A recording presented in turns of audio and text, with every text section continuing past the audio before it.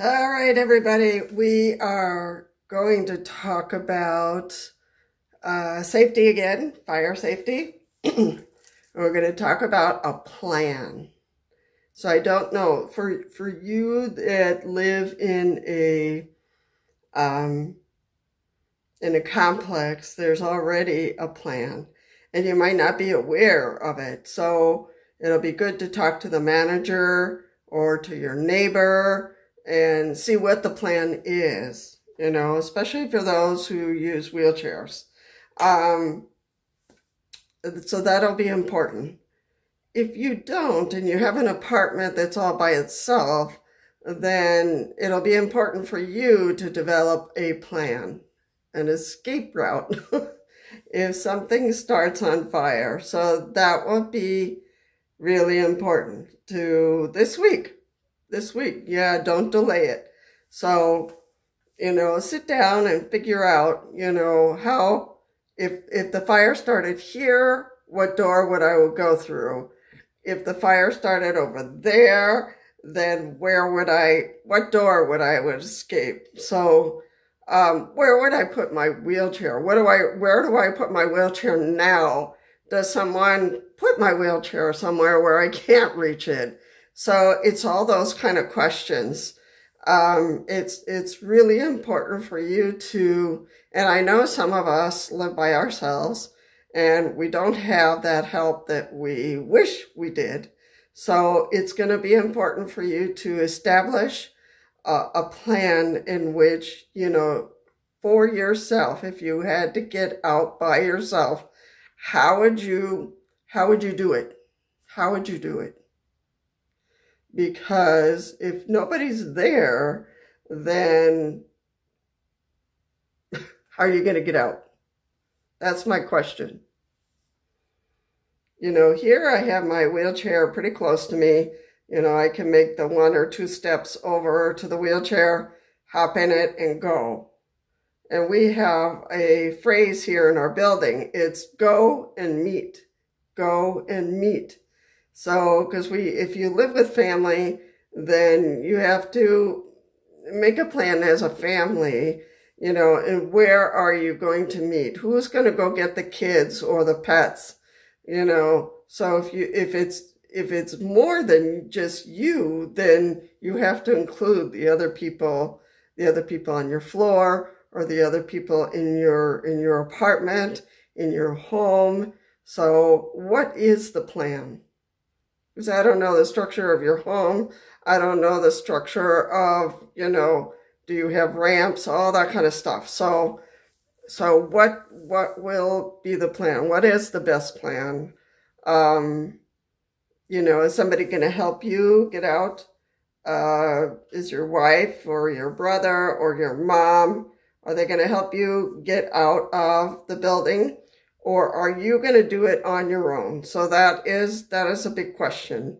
But I would advise any wheelchair user for this month, and especially for this week, you know, get the plan done this week and kind of practice it a little bit and see how it goes.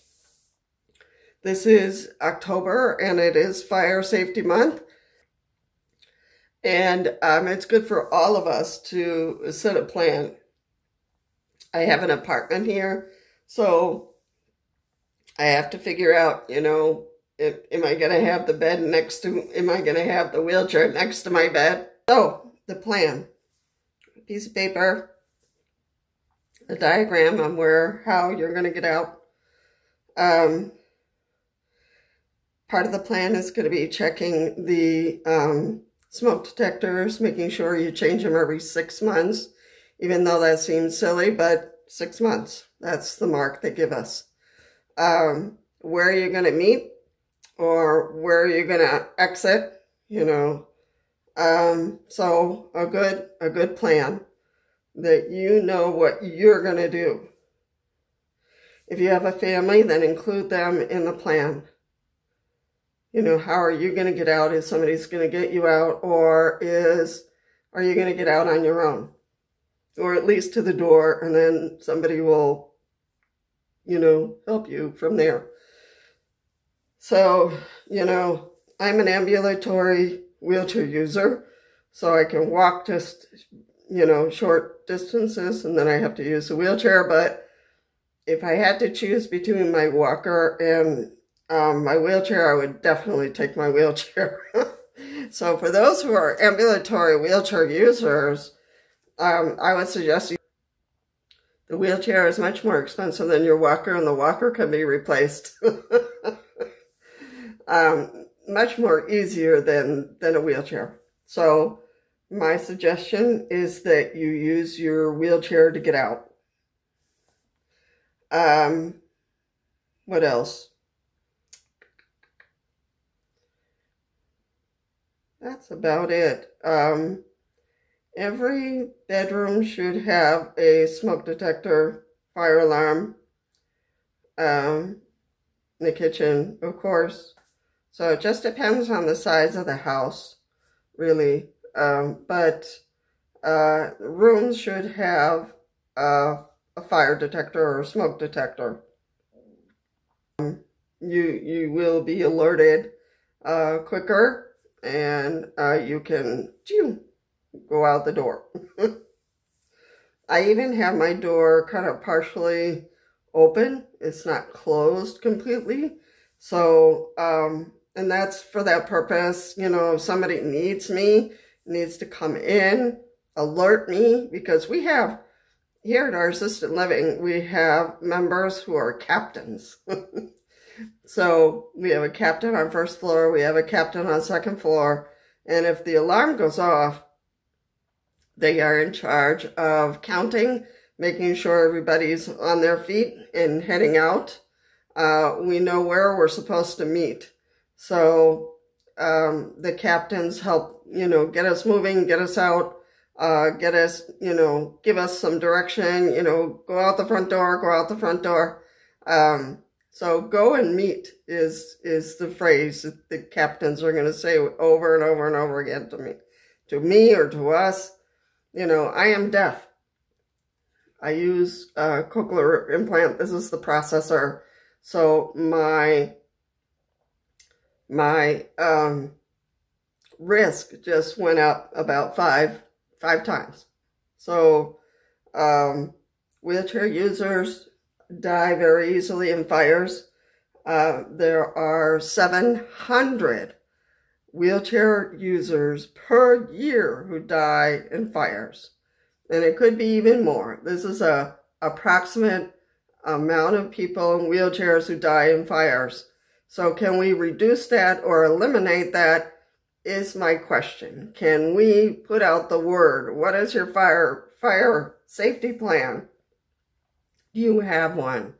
Help your family member, think of a safety plan so that at least it's here.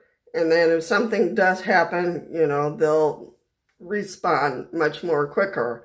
So think of that number, 700 wheelchair users per year die in fires. It's harder for us to get out. We're slower. So whatever the reason. So it's really, really important to have your wheelchair ready for you to get out and for it to be in good condition, for you to know exactly what door you're going to exit. Just grab and go. Grab and go, whatever you need in the house. Don't spend a whole lot of time in the room figuring out what you're going to pick up and go, because your life is first. Your life is first. So anything else, anything that's material can be replaced. Anything. It's your life that can't be replaced. So really think of this October, that all of us, by the end of this month, that we have a good plan for us to know exactly how we're getting out. If you live with family, you have a certain advantage. If they don't see you, they're going to come and grab you, get you out. And it's true, because I have an alarm on my table, and it sends a signal to my clock that's over there, and the clock sends a signal to a vibrator that's under my sheets. So I'll feel that, and I'll look at the clock to see what's going on, because the doorbell also sends a signal to my clock, and that vibrates in my bed. So, but usually the fire system has worked for me. It hasn't failed. So the horn is up there on the wall, and then the signaler picks it up, sends it to the clock, and then the vibrator starts, and then I wake up and I have to look around. I have to look at the clock to see what's going on. The clock will tell me either it's the door or it's a fire that I need to get out. So, because my fire alarm might fail, and the captain on this floor knows that. So once we did a drill, and everybody left, and I went back to my room because, you know, we were sitting in the dining room. Nobody was telling us anything. There was no directions. So I thought, what the heck? I'm going back to my room and I'll wait for directions. So everybody left. And then when the captains were counting people, they said, where's Lisa? Didn't she come with us? Wasn't she in the dining room? I wasn't with them. I was just comfortable in my recliner. So, but they realized how easy it is to lose somebody, to miss somebody. So the captains really need to go door by door to make sure that everybody is up and leaving the building. Because the fire was somewhere near our entrance. We weren't clear where the issue was. So we had to go in the other direction. We had to go towards the nursing home, the door towards the nursing home, and go to the chapel and stay in the chapel. So it was a different direction, but everybody went, which is good. It's just that I was missing. So that's how easy it is to miss somebody. So if you live in a group home, you live in assisted living, find out what the system is, the safety plan. What is it? So if you don't know what it is already, if you live in an apartment, you're on floor number 3. What is the plan for you? And that's why I suggest nobody live on floor 14, because you'll be stuck. You can't use the elevators.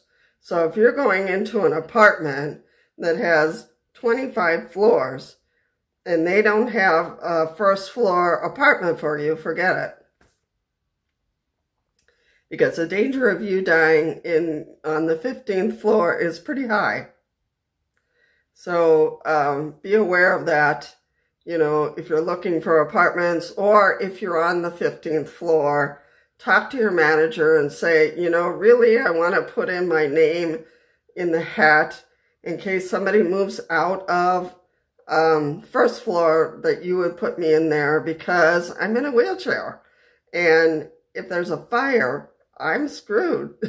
So I want to put my name in the hat so that if somebody moves from first floor, that you will put me in there immediately, and then my apartment will become vacant for someone who's mobile. So that's what I want to offer. So I'll check back with all of you to see how you're doing. If you have your plan, if you want to post it, you know, your house, your little trail on how you're going to get out, all that kind of stuff. I think it would be fun to share it. So I'd have to take a picture of mine that's on the wall and how we're doing this. So I'm hoping that this is good. Review it, think about it, so that you are safe every day, every night from fires. And that we could take that 700 wheelchair user number down to zero. Down to zero. All right, people. I've hammered you enough. So take care. If you want to help my channel, feel free to subscribe, to like, to you know, make comments, watch more videos. All of that will help the channel. So, and I hope to see you in the next video.